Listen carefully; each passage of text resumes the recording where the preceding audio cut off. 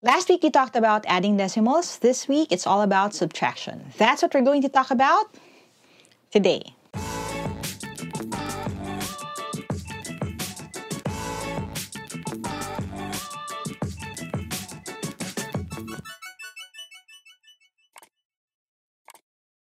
Hi there, thank you for checking out my channel. Thank you for clicking on this video. If this is the first video that you're watching from my channel, I make educational and motivational content. So if you don't want to miss any of my new uploads, don't forget to hit subscribe and hit that bell icon. Now, like I said in the intro kanina, it's all about subtracting decimals ngayon. If you haven't seen yung ating discussion on digits and decimal places, plus yung discussion din natin on adding decimals, which is really important for this discussion today, click right here on the I button if you're watching on YouTube so you can catch up, all right? And before we do that, just a quick little plug. If you want to help support this channel and our cause to democratize education in the Philippines, one way that you can do that is through buying our merch, like this hoodie that I'm wearing right now. It's actually very comfortable at talagang favorite ko rin itong isuot. So for those of you who already got yours, maraming salamat.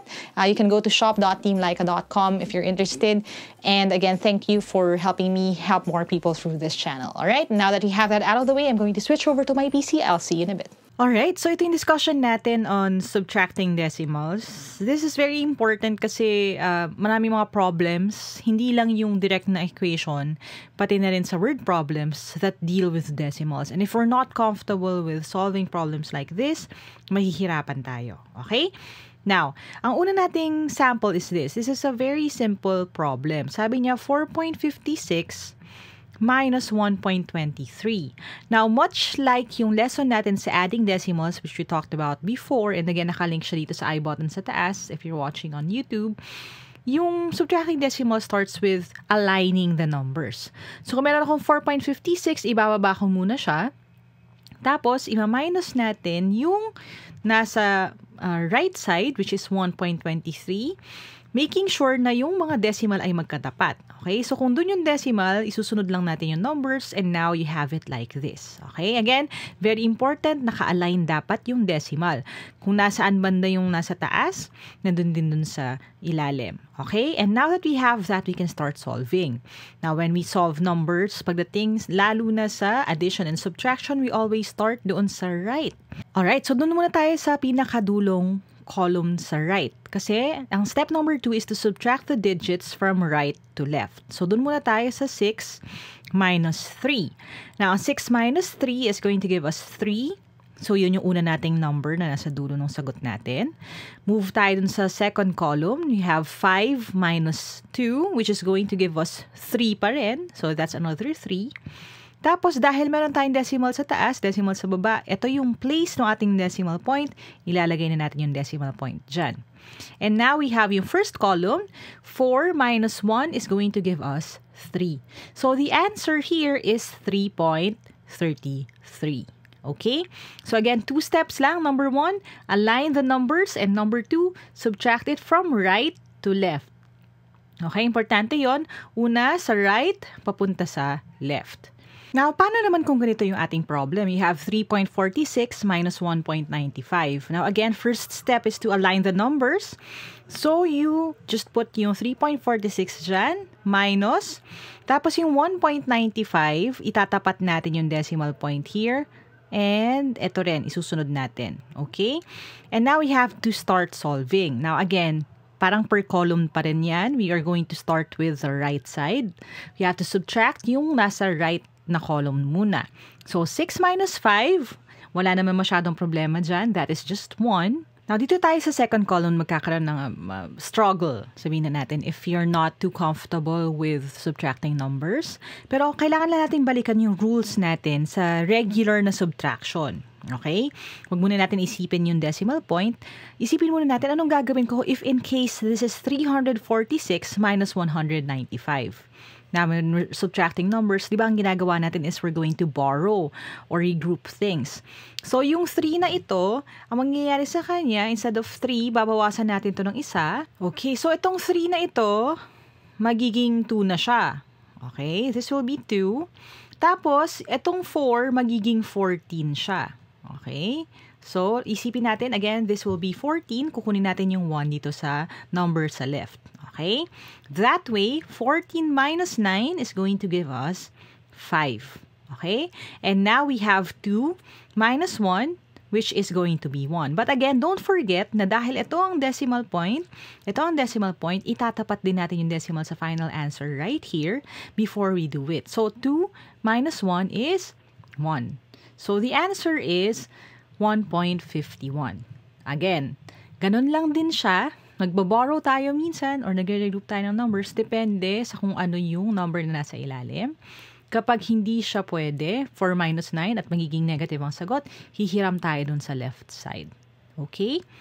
Now, ito yung ginagawa natin when we're subtracting decimals. Alright? Now, for those of you listening and saying na, ay, naku, hindi pa po tinuturo ng teacher namin yung tungkol sa negative numbers. Huwag niyo muna masyadong i-worry yon. If you're younger, nasa grade maybe 3 or 4 watching this, we will talk about that naman din sa series natin on integers and mako-cover nyo yan when you get a little bit older. Okay? So, ang importante again is you're going to take from the number on the left. Okay? Alright, now paano naman kung ganito? You have 1.2 minus 0.06. Now, if i-realign natin sila, you have 1.2 minus, tapos yung decimal point nandyan, itatapat natin dito, 0.06. And if you look at the columns, dito sa right side, walang number na katapat. So, anong gagawin natin dyan? Now, ang step 2 natin is to subtract the digits from right to left. Kapag walang digit dito, ilalagay lang natin yung 0. Again, the idea is, much like yung ginawa natin sa addition, lahat ng mga decimals, merong mga 0 yan na nandito sa right side niya. Pero hindi na natin sinusulat kung hindi naman kailangan. So, yung 1.2 at 1.20 ay equal. Pareho lang sila. Huwag natin kakalimutan yun kasi kapag namali tayo ng tapat, dun sa column natin, mag-iiba ng sagot. Okay? So, dito muna tayo sa pinaka-right, you have 0 minus 6. Now, hindi pwede yun. So, magbaborrow tayo dito sa second column. Yung 2, magiging 1 na lang siya. At yung 0 now becomes 10. Okay? So, 10 minus 6 is 4. Now, after that, the next column, hindi na siya 2, 1 na lang siya. So, 1 minus 0 is 1. Tapos, ibababa natin yung decimal point dahil pareho na silang nandun. Dito na natin siya ilalagay. And then, you have, dito sa column na ito, 1 minus 0, which is going to give us 1. So, the answer is 1.14. Alright? Now, to solve this, I'm going to offer you 2 options. Okay? Yung una is to solve it kagaya nung ginawa natin kanina. So, isusulat ko lang siya as 3 minus, tapos yung decimal point, di ba? Ang 3 kasi is like 3.0. So, nandito yung decimal point niya. Itatapat ko lang din dito yung decimal point nung isa pang number. You have 0.1, 2, 3, 4. Okay? And now, dahil walang katapat ito dun sa taas, lalagyan lang natin siya ng mga 0. Kasi nga, again, ang 3.0000 ay 3 lang din naman. Now that we have that, we can start solving. Okay? Alright, so magsa-start tayo sa pinaka-right. You have 0 minus 4. Hindi pwede. So, maghihiram tayo dito. Yung 0, magiging 9. Maghihiram tayo uli dito. Okay, yung 0, magiging 9 uli. This will also be 9. And then, eventually, this will be 2. Okay?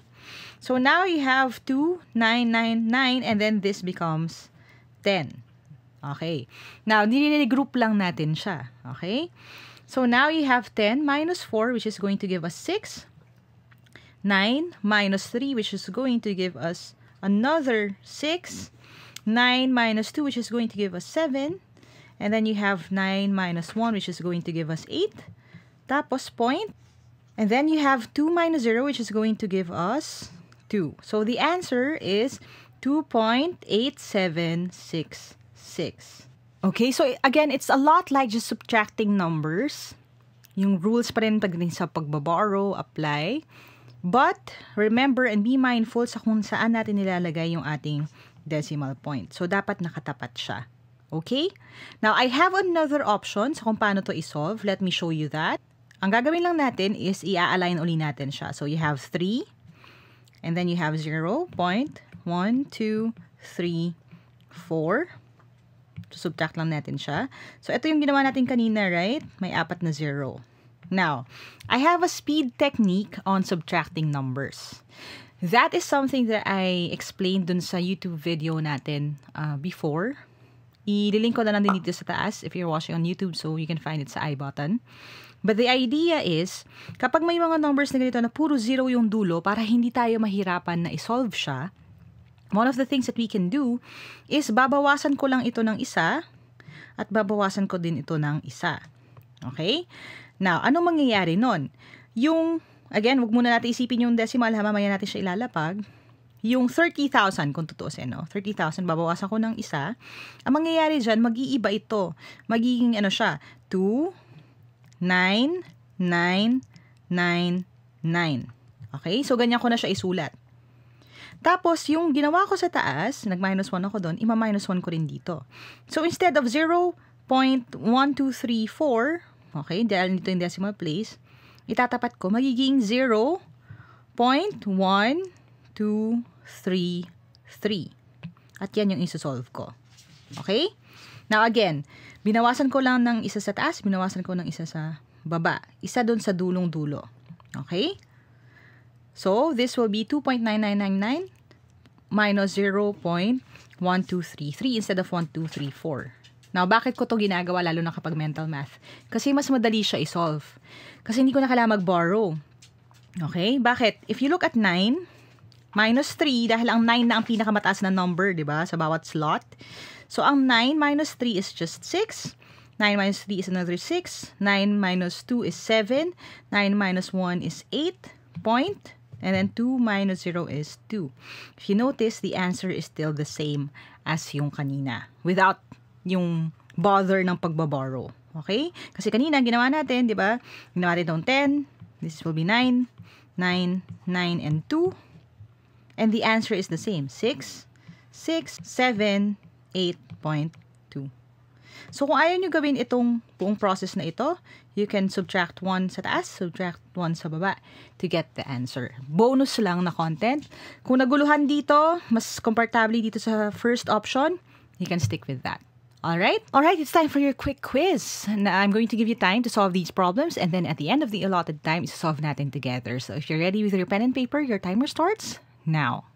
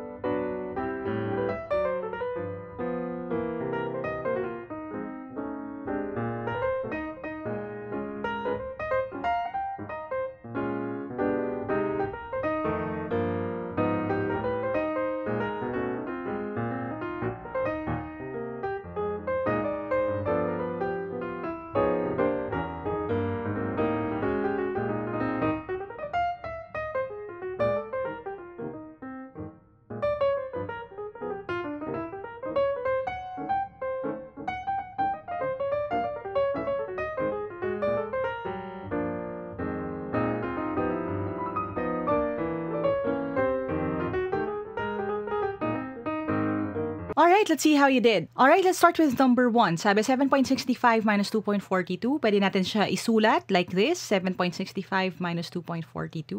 We're going to start with the first column sa right. So, 5 minus 2 is 3. 6 minus 4 is 2. Decimal place, magkatapat na. So, ibababa lang natin siya. And then you have 7 minus 2, which is 5. This is very easy. It's 5.23 for number 1. Okay? Now, dito na tayo dun sa medyo mas tricky ng konti. You have yung problem number 2. 12.5 minus 4.01. Now, kung isusulat natin siya ulit, ipagtatapat lang natin. You have 12.5 minus 4.01. Okay, this time, yung 4.01 natin, dun sa pinaka-right na column, wala siyang katapat. So, again, ang gagawin lang natin, maglalagay lang tayo ng 0 dito. And now we can start solving. So, 12.50 minus 4.01. 0 minus 1, hindi pwede. So, again, magiging 10 ito. Magbaborrow tayo or hihiram tayo. Magre-regroup tayo dito.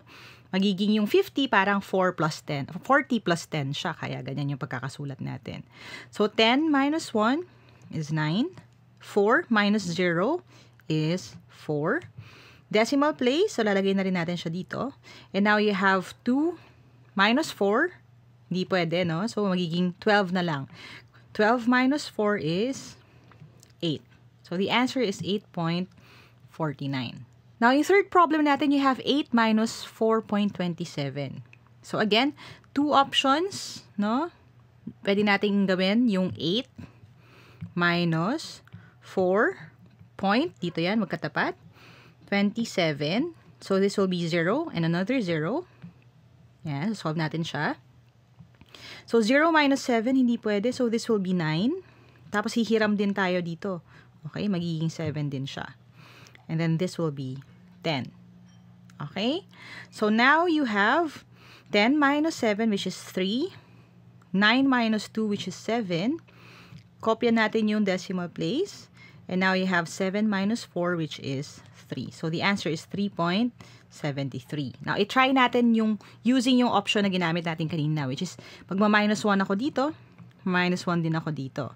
So, yung 8.00 magiging 7.99 or yung 800 magiging 799, no? Kinokopya lang natin yung pwesto ng decimal place. Tapos, yung 4.27, babawasan din natin ng isa. So, magiging 4.26 or 426 siya. Okay? And now, we get to solve. So, titinan lang natin. 9 minus 6 is 3. 9 minus 2 is 7. 7 minus 4 is 3. 3.73. So, again, pareho naman siya. Either way, whether ginamit nyo yung first method or yung second method, ang importante, pareho yung sagot. Okay? I hope you got all of these correctly. If you didn't, that's okay. I'll be posting more questions na lang on my Instagram account. So if you don't follow me yet, you can follow me at Lyqa Maravillo on Instagram. And doon natin pinapost sa quick quiz function natin sa Instagram story yung mga bago mga questions that I come up with. You can also follow at Team Lyqa naman on Instagram for the throwback quick quizzes. We have so many questions na binabalik namin para sa inyo, lalo na sa mga bagong members ng Team Lyqa. Welcome to the team. Follow us on Instagram too. And if you have a TikTok account, you can follow me then. I have 2 accounts at Team Lyqa for the educational videos. Quick quizzes then. I post at least one every day. So you can follow me at Team Lyqa on TikTok. And kung gusto nyo naman ng mas personal na mga bagay, motivational videos, tips, and advice, you can find me then on TikTok at Lyqa Maravillo. Okay? See you online. Alright, I hope you learned something today. If you did, click thumbs up. Make sure that you share this video with your friends. Lalo na kung mag-exam din sila. Dati mas marami tayong matutulungan. And as always, if you want to reach out to me directly, get the reviewers that I may join the online or live review events, you can go to www.facebook.com/teamlyqa for more information. Subscribe if you haven't yet. Hit that bell icon and turn your notifications on para ma-receive niyo yung updates kapag ready na yung mga susunod nating videos. You have more coming up. And as we always say sa channel na to, never stop learning. Adja, kaya niyo yan. I'll see you in the next video and bye for now. Thank you for watching until the end of the video. If you're interested to learn more, there's a new video right here that you can watch, and you can also subscribe to my second channel right here by clicking that face right there to get to know me a little bit better. See you soon.